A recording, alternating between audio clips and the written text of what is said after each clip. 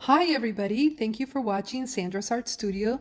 Today we are going to make some bees in the form of hair clips, and we are going to start with gathering some materials. Here I have an empty egg carton which I use for mixing my acrylic paints.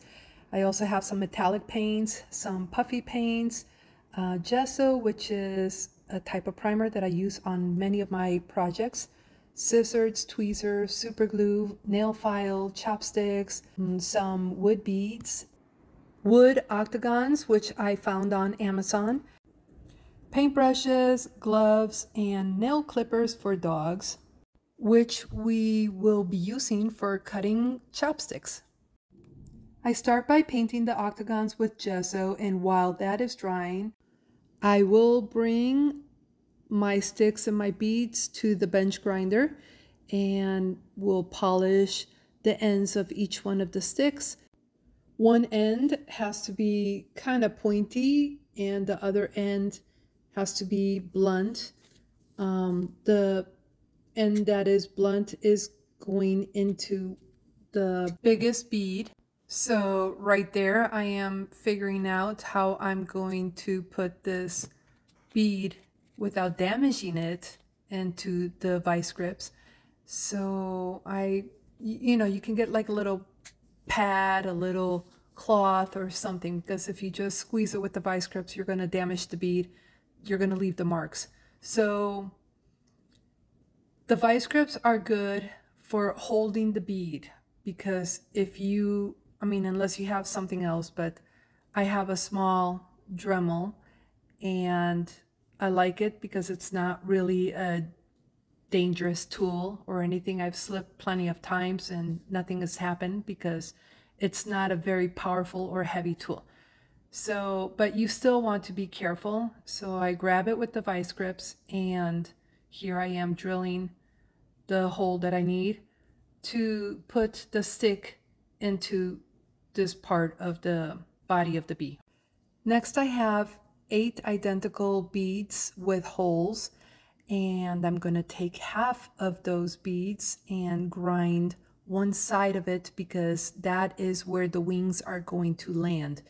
And I also continue to polish my sticks and make sure that the sticks are going to fit perfectly into the holes that I have made for the bee's body.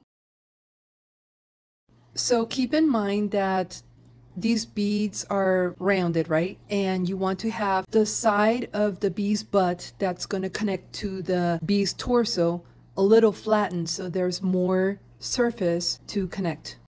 When I apply the torso bead that has a stick in between the torso and the head bead, I'm placing a stick in there so that way when I super glue it to the body is going to actually attach much better, right? Because it has more surface to be glued to. So I'm just getting ready with all my beads and all my little sticks to glue them to the body.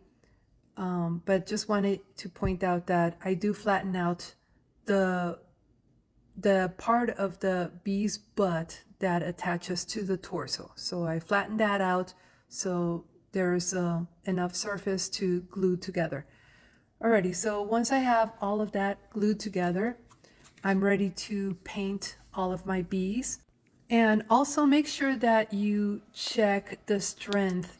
You know, when I'm getting ready to paint, I like to try to break them in half and make sure that the bee's body is strong enough to get a little abuse, because nothing worse than, placing something on your hair and then it breaks on you. So I just don't want that to happen.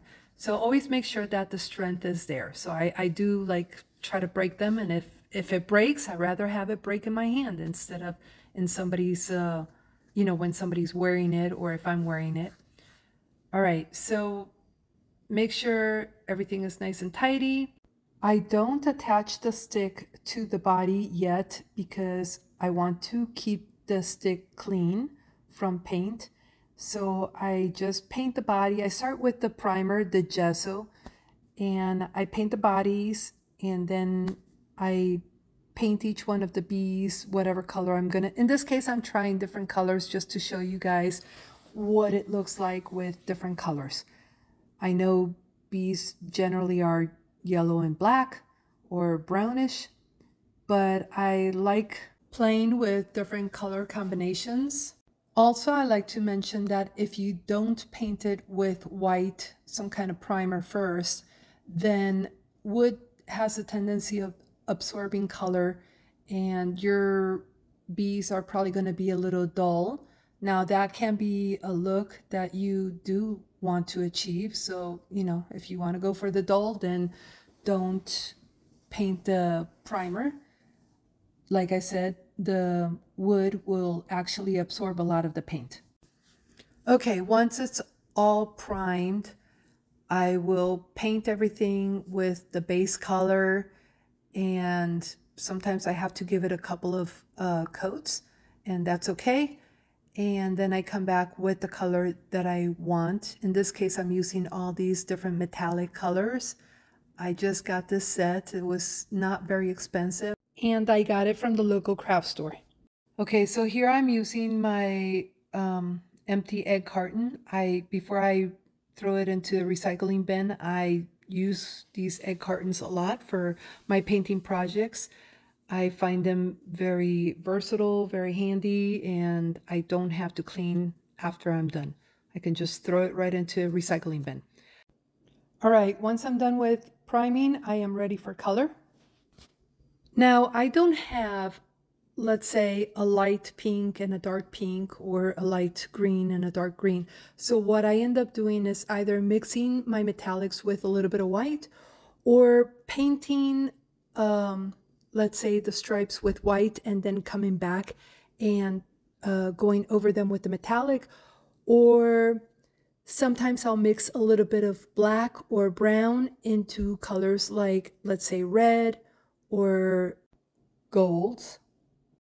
And when it comes to colors like pinks and blues, I like to deepen those colors, if I am going to do that, with like a deep blue or a deep purple. But don't mix it with black. It looks horrible, in my opinion. Anyway, it's all about experimenting with different colors and applications, and hopefully you guys will show me what you've done. I love to see them. And if you have questions, of course, leave them on the comments, and I'll be happy to answer. Also want to let you guys know that what I make on these videos end up on my online store. It's www.artisticsandra.com. If you don't see it, you can always leave a message if you are interested. Just letting you know that.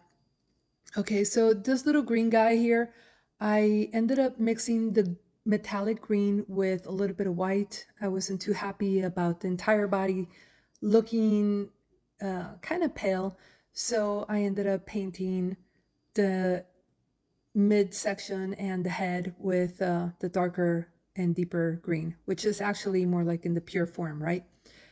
And also, as far as like the brushes, how to get those little hair strokes, I use an older brush, and a lot of times I'll go ahead and tap the tip and get it a little dry, so the brush gets a little discombobulated, and that makes the perfect little brush for doing these little hairs.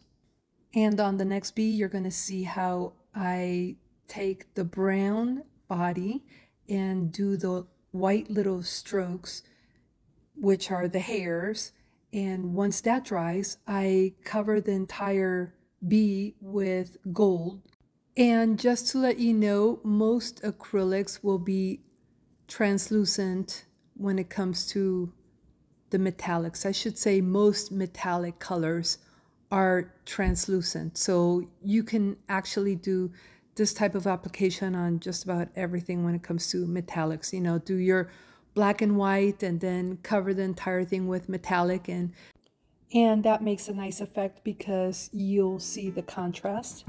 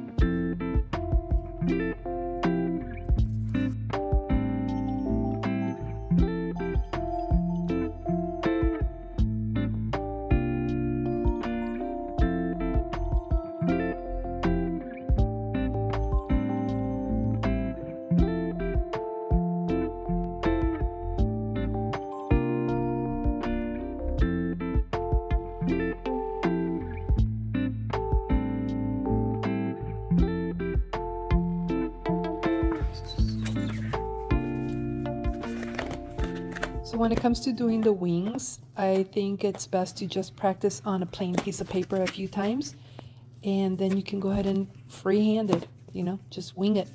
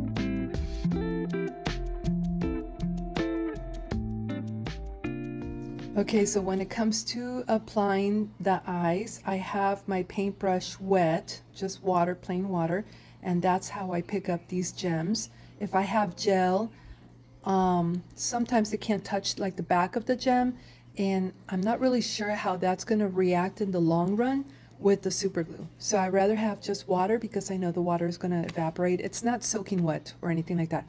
And also I applied the super glue on the side of my workspace, just a drop, and I pick up with the other end of my paintbrush, I pick up just a fraction of that drop and apply it to the head of the bee.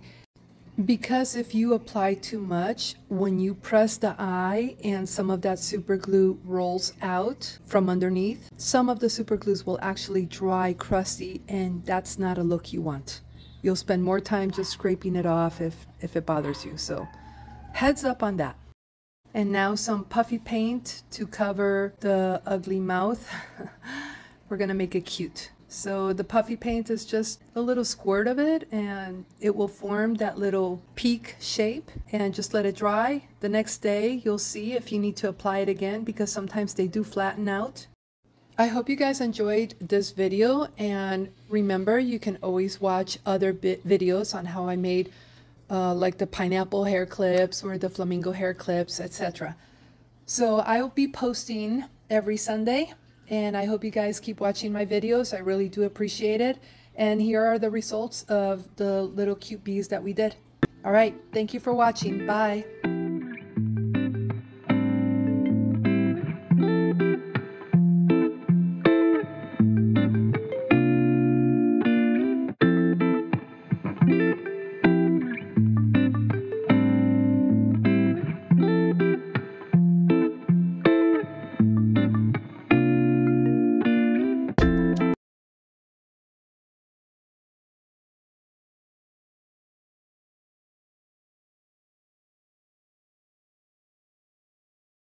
With the same color as